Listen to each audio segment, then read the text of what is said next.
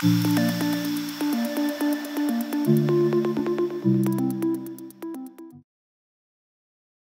guys, Heather here from Naturally Present, episode 3 of the Naturally Present Life series. Thank you so much for being here with me today.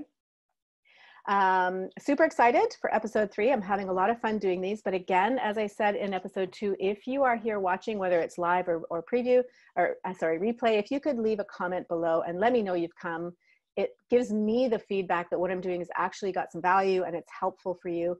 Also, if there's any topic that you'd like me to talk about, then please drop it into the comments. I'd be more than happy to bring whatever conversation you're looking for to the table. And if I can't answer the questions, then I will go out and find the people who are working in that area that can come in and support. So before I welcome in today's special guest, I just wanted to take a minute to talk about focus. For me, especially in this current climate of the COVID-19 pandemic closures, although things are starting to shift, I have noticed that my focus is a little more challenging. For those of you that follow me, you know I have a consistent meditation practice. You know I tout the benefits of meditation and mindfulness, and absolutely I use those tools every single day. But I use a couple of other tools that have really helped me in the last little while. I mean, we've got so many things going on. I run a couple of businesses. I support other businesses. I have my husband and I both working from home. Our daughter is here. We're learning how to homeschool, do all the home learning here and help and support her in that. So there's a lot of stuff going on. It's like a lot of balls going up in the air, right? I'm the juggler. And I want to stay in focus with my meditation as the juggler. And then the mindfulness is that when I have something specific to work on, I pull that ball out of the stream of juggling balls, and that's where I put my focus in that moment, pop it back into the stream and pick the next one when it's time to work on a different task. So 2 tools I wanted to share with you that I have really committed to for just over a year now. I am very consistent and committed to these 2 things, and they have helped me enormously. So I just bring them here to shed a little light in case it's helpful to you. Number 1 is the 5 a.m. Now, for any night owls out there groaning, I'm not saying that you need to wake up at 5 a.m. You can find whatever works for you. For me, 5 a.m. works. My kid usually gets up between 7, 8, actually sometimes 9 if I let her, now that she's not going to school. But for me, having those first 2 hours of the day that are just for me is extremely powerful. And I've taken the time to hone in a ritual that really supports me in finding balance, finding clarity in the start of my day so that I can use that to carry me forward. It's things like I'm committed to, I wake up and there's the meditation. I drink my hot water with lemon and apple cider vinegar in it. I do some stretching and some yoga, get my physical body going before I start taking in any food. I don't turn on my phone. I'm not looking at social. And the one thing I love most about 5 to 7 a.m. is that the rest of the world is still pretty quiet. There's not a lot of traffic on the streets. Beautiful birds are chirping, but there's not a lot of energy around me. So it's a very focused time of day, and it's very powerful. It also allows me to just get into the right space, do what I need to do for me before the family wakes up and I start to put on the different hats and start to pull on those different tasks that I have throughout the day. Now, speaking of tasks, here's my tool number 2 that I'm absolutely committed to. I call this my DOM. It's my daily operating manual. I have used many journals. This is the one I'm on currently. It's from the Global Grit Institute. Thank you, Nita and Ajit. So every single day, I start the day out by writing down the date. And you can see I'm using my highlighters and red pens. I write out the date and I highlight it so that I can always refer back to it easily. I'm a very visual person. And I write down all the things I want to do that day. Now, I write down my business things. I write down my goals. I write down my personal things, like today's the day I need to take a shower, or, to get my workout in, or today's green smoothie, or whatever it is that I want to make sure is a part of my holistic life. So it's not just a business to do task, and it's not a family or personal to do. It's a full picture of what I need to do that day. Now, that doesn't mean everything on the list gets done. Quite often it doesn't. And that's okay, because it allows me to filter things forward to following days. And of course, there's that satisfaction of crossing out with a red pen at the end of the day, the things that I did accomplish. And then so every morning I do my DOM. So I do my morning ritual, then I get into my DOM. So I'm clear about what I need to tackle. At the end of each day, just before I go to sleep, I pull it out and I make sure I've crossed off the things that were done. Or if there's follow-up, I use, again, another colored pen just to write what's happening. I sent that email, pending a reply, whatever it is that's going on. And then the really important tasks that I know need to happen the next day, they filter down. So those are the two things, the two tools that I wanted to share with you outside of meditation and mindset. It's the morning ritual, making sure I get aligned for myself each day before I start, and using the DOM, the DOM, the daily operating manual, and how I want to operate my day. And those two tools have really helped me with the focus, especially throughout this time where there's a lot going on. So without further ado, I'm going to bring in our guest. I see that she's now in the waiting room, so I'm going to bring her in. Kristen, are you there? I see your kitty cat. That is not. There we go. I apologize for that. No worries. I'm just going to flip to gallery so we're side by side. There we go. Awesome. How are you? I'm doing great. I'm doing great. The sun is shining. It's a beautiful day for a walk. Life is good. Life is good. I'm just so thankful for all the vitamin D we've been getting here on the West Coast lately. I feel like for our immunity, that's a really good thing. Oh, for sure. Oh, for sure. Yeah. And it's Friday. And how are you doing? Good. Very good. Yeah. Really enjoying doing this show, and I'm super happy that you've come to join us. And I will say that I do have a plan after we're finished to take my daughter down to the river. We've been going every day. It's right at the end of our street, and we usually wade in it. But today we're like immersing. We're going in today. So nice. We'll see how that goes. Yeah, it's going to be chilly. Do some Wim Hof breathing, get some energy going there, and just submerge yourself. Yeah, awesome. So I'm going to just do a little bit of an introduction. So I'm very pleased to welcome you. This is Kristen Swallow. Have I said it correctly?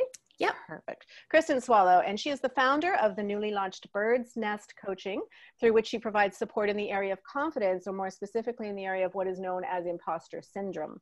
A pretty big, hot topic these days, right? Kristen also lives in British Columbia, out here on the west coast of Canada, and you're in Maple Ridge too, right? Or you? I am, yeah. Awesome. So we're neighbors in a way, although I don't think we've met in person. No, I recently moved here. I moved here at the beginning of quarantine, so I was here just in the middle of March. Wow, welcome. Thank you. Yeah. If you need to know about the swimming holes, you can ask me privately later. Will do, for sure. Awesome. Well, thank you so much for joining us. Thank you for having me. Yeah, I'm really, this is the first podcast I've ever done. So it's going to be a learning experience for sure. Awesome. Well, we're just going to have some conversations so you can share a little bit about who you are and what you do and how you help people. Lovely. Well, that's what I like to do. So great. So my first question for you is that I'm really curious about the name for your coaching business, Bird's Nest Coaching, and I'd like to hear how that came about. Well, my last name is Swallow. Great. And I kind of took that and I was like, okay. And then I was thinking about birds, and I really like how birds, when they're just leaving the nest, their parents don't like just boot them right away. Right. They give them some wings and make sure they can actually fly before they leave the nest. Right. And I would like that very much for my clients. I know my clients have wings, and I know they're very capable of using them. And I want to see those wings, in practice so that they can leave the nest and have confidence to do so. That is beautiful. That makes perfect sense. Now I get it. I love it. Yeah. And I also had the visual of the nest where being with the coaching session, like you provide that safe space.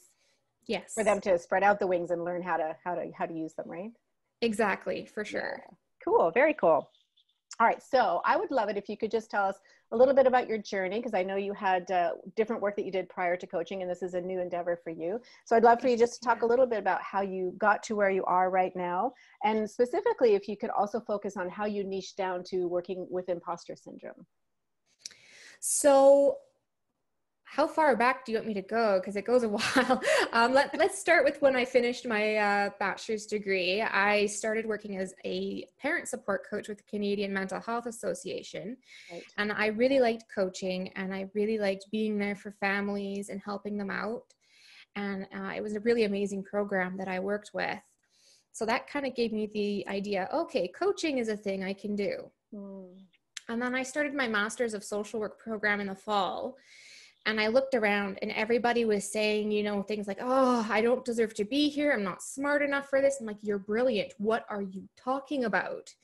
This is, imposter syndrome. And a lot of my friends in academia have it. I have a friend who's doing her PhD in law right now. And she's the most brilliant woman I know. And I'm fairly certain we'll take over Canada one day. Wow. And she's like, nope, I'm an idiot. It's nothing. Wow. So I'm like, that's not an accurate description of your abilities. And I started having conversations with my partner about this as well, and saying, look, all of these people, and, you know, me a little bit included, are thinking that we aren't valuable members of society when clearly we're doing this work to try and do that. And he said, you know what? That's super common in the tech industry as well, where he works. Right. So he said that a lot of higher level developers have imposter syndrome and really identify with that because first of all, the industry is so new. Right. And secondly, a lot of people don't know what anyone is talking about when they talk about tech stuff, right? So yeah. So I was like, well, maybe there's a market for this. I love coaching, and I would really like to help folks that I know for a fact have the ability to do what they're doing, but maybe not the confidence to think they do. Right. So I developed this 8-week program. Great. And I'm doing I'm finishing up some testing on it right now. Awesome. And it uses self-compassion, which I really, really love. And that's kind of how Bird's Nest was born. Awesome. That sounds very cool. So do you run it virtually online, or is it I do, yes. Great. Yeah. Perfect. That's good planning. Yeah, it's telehealth. So when I was coaching for the Canadian Mental Health Association, it was also done via telehealth, and that's the medium I'm kind of most comfortable in right now. So great. Perfect. That's awesome.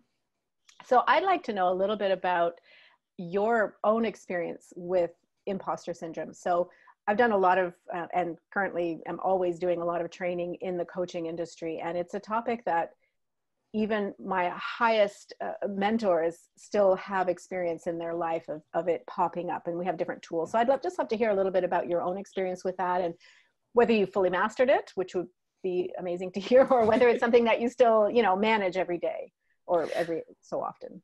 So I think that imposter syndrome is, it's really difficult to master completely, because you'll always have that thought in the back of your head, that lovely little amygdala saying, excuse me, you don't belong here, you're not good enough. And for myself personally, I am a perfectionist. I am a self-admitted perfectionist. I came to self-compassion honestly when I was doing some work with another coach, actually, quite a few years ago. I was like, okay, I hate myself. I am not good enough to be in this program where I am getting straight A's and graduating with honors anyways. And she's like, Kristen, you got to have some self-love. Yeah. You got to have some self-compassion. So I started Googling, and that's when I came up with, oh, there's actually been research done on self-compassion, and there's a whole program around it. So that's how I have kind of managed it, is just that knowledge that, this is a moment where I am having some feelings of imposter syndrome, like I might not belong here. A lot of folks in the world do, as has been proven by this point in time. There's a lot of research on it. Yeah. And that, may I be kind to myself in this moment? Beautiful. Yeah. Yeah. And is it something that for you just pops up randomly, or do you sort of, find that things are happening in your life that maybe put you back in that state that you then pull yourself out of, or is it just sort of, comes and goes?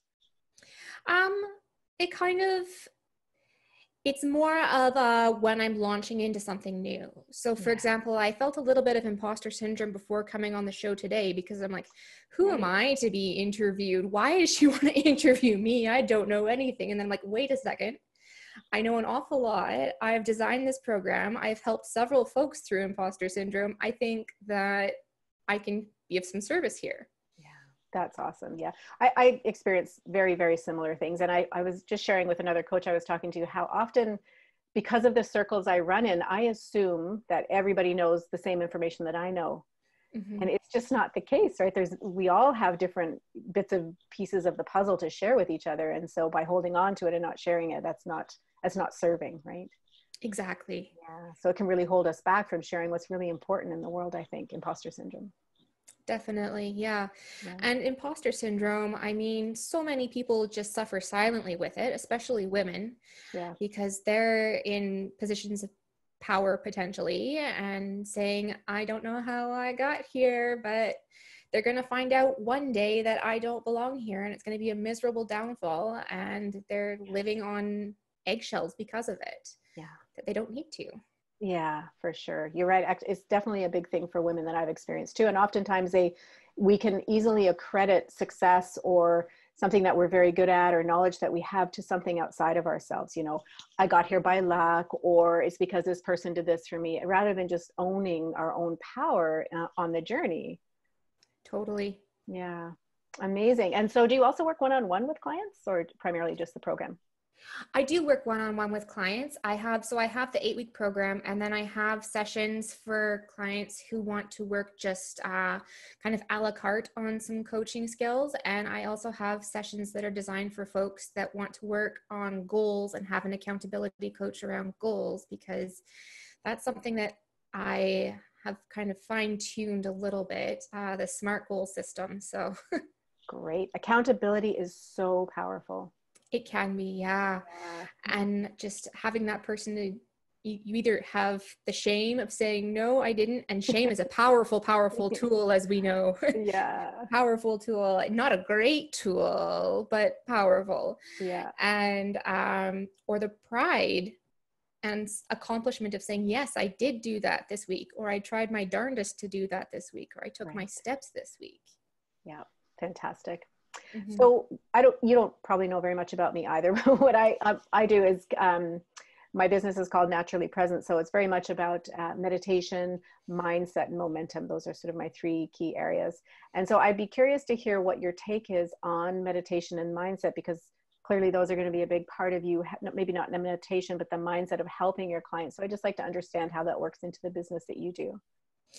Well, mindfulness in and of itself is a core component of self-compassion, actually. It's one of the 3 core tenets. So I do, in my 8-week program, an entire session on mindfulness and how we can incorporate that into our daily lives, and how important it is to be mindful of our own kind of thoughts and feelings and where we're at in that moment.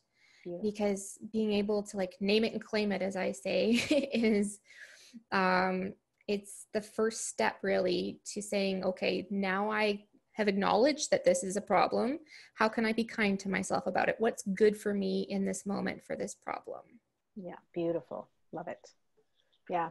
So let's say, I'd like to hear if you met someone on the street, they're not a client, but just someone you're talking to, and you can see what's going on for them, that they're sitting in this place of lack of confidence in themselves.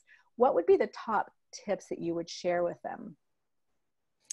The top tips that I would share with them, I would say, well, do they have a pen and paper available? Yeah, perfect. Or they can type it. Yeah. So I would tell them to look up Kristen Neff and her self-compassion work.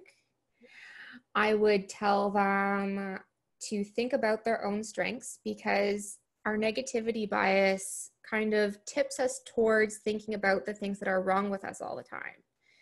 I mean, as humans, that's how we've kind of evolved. If we looked at a tiger or a banana, you were more likely to survive if you noticed the tiger. So people evolved to say, okay, that's bad. I'm going to focus on that. And studies have kind of proven you need 5 positives to kind of balance out those negatives. And that works in all sorts of areas. So that works when you're parenting, that works when you're looking at self-compassion, that works when you are trying to have a balanced mindset, right? Right. Yeah. So I would encourage them. Sorry. Hi, Kitty. She likes to get involved in sessions. So awesome. Yeah, so I would encourage them to kind of think about strengths and think about them not just in one area of their life, but to think about them in all areas of their life, in the personal, the professional, the relational. Mm-hmm. And try and be thinking of them, you know, in that 5-to-1 balance if they can. Right. And it's hard. Yeah, I was going to say, you must sometimes come across people who, certainly at the beginning, just can't pull anything forward, right? Yeah. So what do you do to help guide them through that? How would you approach that? So I acknowledge that it's hard, first of all, because especially with Canadians, if you walk up and say, so what are your strengths? They're like, not so sure about that. Yeah. But if you ask them to tell you a story about something that they really enjoy doing, or they really like, or their family, or their hobbies, for example, you can usually pull a lot of strengths out of that. So for example, I had a client the other day who really loved travel. And I'm like, oh, so you must be very brave and you must be very organized because you're a solo traveler and you must be very independent. And she's like, yeah, I'm kind of all of those things. I'm like, there you go. There's 3 strengths for you. Beautiful. Yeah. Awesome. That's amazing. Well, you mentioned hobbies. So in your bio, I have a question about one of your hobbies, because let me just grab it here. You said that outside of coaching, you're reading, crafting, playing with your cat and dog, but also I might find you plotting a self-compassion revolution. And I love that. So I'd like you to talk just a little bit about it. You've mentioned self-compassion here, but I'd love to hear what your plot's really all about. So my plot is the hope that one day we will be teaching self-compassion instead of self-esteem in elementary schools, that we will be using self-compassion in hospitals with inpatient psychiatric patients. Beautiful. Who I hope that, places of higher education will be implementing self-compassion classes if they want them, because it's just such an important skill to have. Studies have shown that your rates of burnout are going to go way down. Productivity goes way up. Satisfaction in life goes way up. Perfectionistic tendencies go way down. And I could go on and on and on. And it's quite a snowball effect too, right? When those things start rising, then they build upon themselves, right? Exactly. And the self-esteem movement that they have in schools right now has been shown to be not super effective, and in that it's very much still win-lose. Right? Yeah. So even if you say everyone's a winner, eventually someone is going to lose, and they're not going to know what to do when that happens. Right. It doesn't fit into the model, right? You're supposed to have self-esteem, but you didn't actually come in first. Yeah. Exactly. So that crushes a lot of children, because no one's taught them that it's okay. Look, not everybody came in first. You're okay. You're with everyone else. You're a very loved, valued member of society. Let's go have a popsicle now and have a cry about it.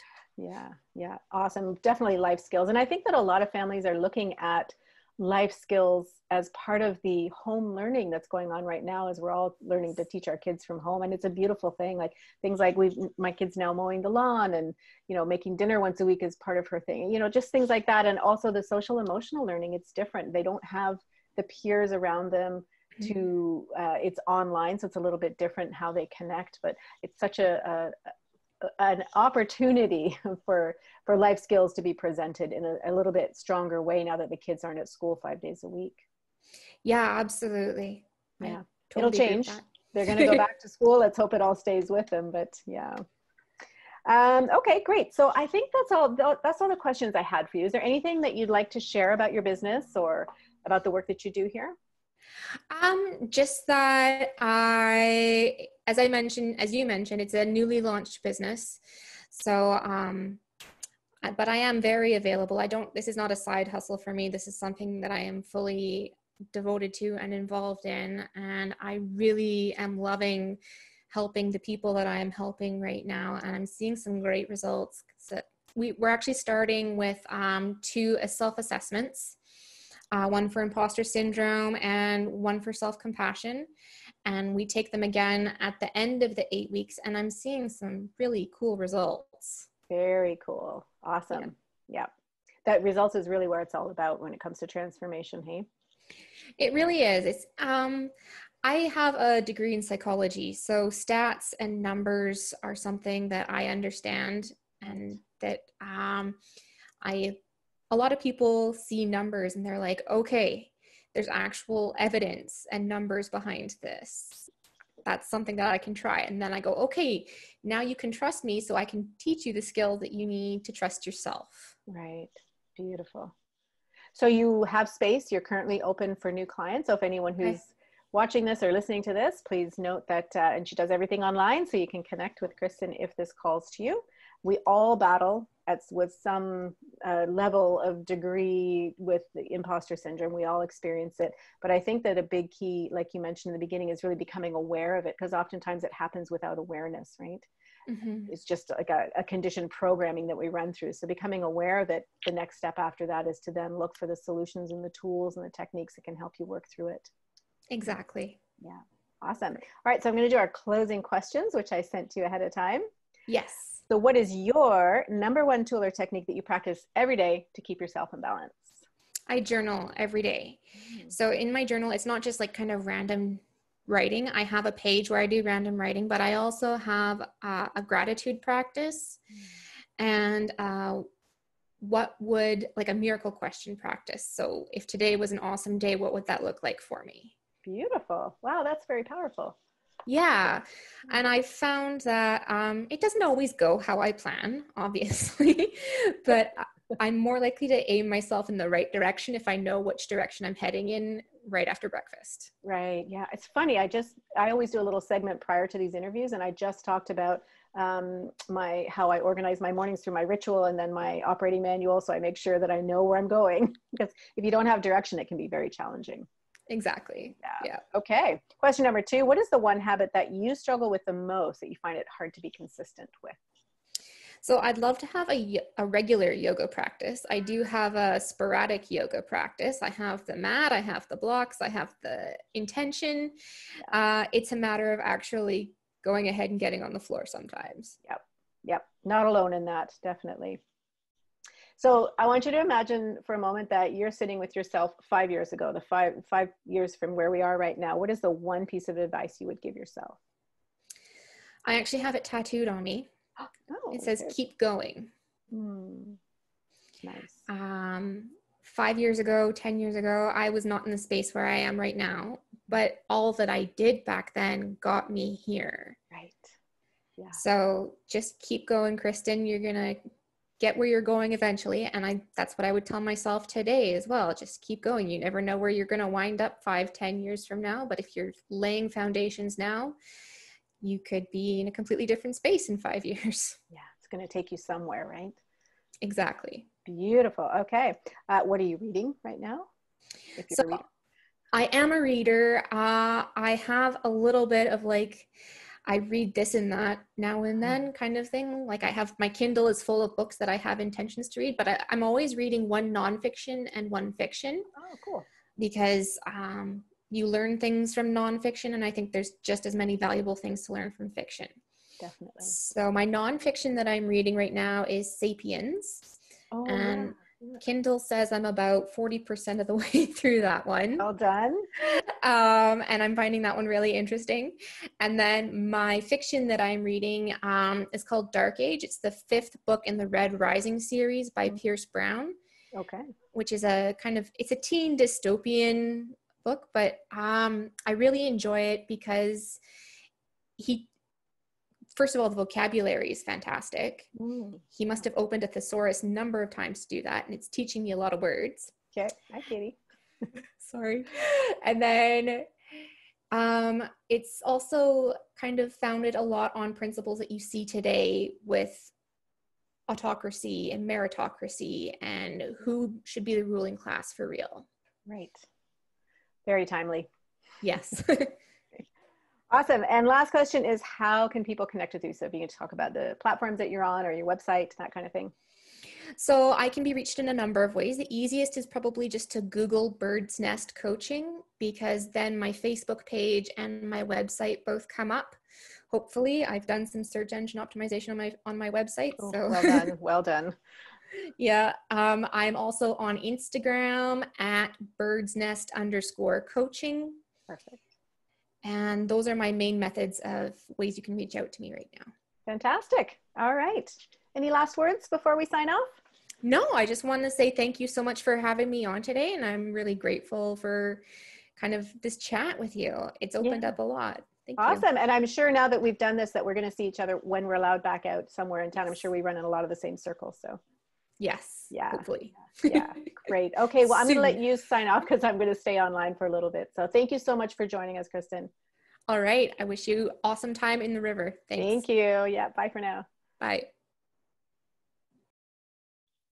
All right, guys, there you have it. That was Kristen Swallow from Birds Nest Coaching. So imposter syndrome, I'm sure it's a fairly common term in the coaching industry and coaching arena. So it may not be something that you're familiar with. So essentially it's like Kristen said, that voice where you doubt yourself, you feel like these other people belong in there, but I don't. And who am I to think I have anything to share, that kind of stuff. So if you need some support or help in that area, then you can reach out to Kristen and see what her 8-week program is about, or also one-on-one coaching if you just need a little bit of support. But know that you're not alone. We all have it. And like she said, even before, every day, every time I come on, before I do a live or a video, there's always that feeling. Sometimes it's a voice, sometimes it's just a feeling in my body of the imposter syndrome, or the, you know, where, oh, you shouldn't really do it, your hair doesn't look right, or whatever it is. Something that wants to hold me back from really taking those steps towards my goals and the things that I'd like to accomplish. So I know I'm not alone in that, and neither are you. So thank you so much for joining us on episode number 3. And as I said, I'm headed off to the river now to go and immerse in some really cold mountain melt water. So thanks again for joining, and enjoy the day. This is Heather from Naturally Present signing out.